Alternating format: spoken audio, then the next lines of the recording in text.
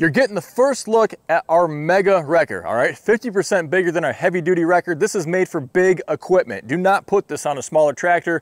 We made smaller versions of stump buckets for that equipment to be appropriate. You gotta size it correctly to avoid bending, tweaking, twisting your loader arms. This thing is built for utility tractors, for skid steers. We switched up the teeth design, went to more like a backhoe tooth design on there as well.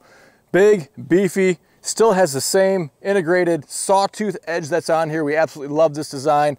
Chain slot in the back plate, skid steer quick attach. We may come out with a global and a large size JDQA as well, but we're starting with the SSQA. Now, why we call it a stump wrecker, and it will definitely take out stumps. They're great for trenching, for planting trees, digging out old landscaping. We have guys using these in the wintertime to break up ice jams. A lot of different creative ways. It's just like a shovel bucket on the front of your tractor. Thousands and thousands and thousands of dollars cheaper than a backhoe. So a great alternative. Nice to have it up front. Utilize your existing hydraulics too.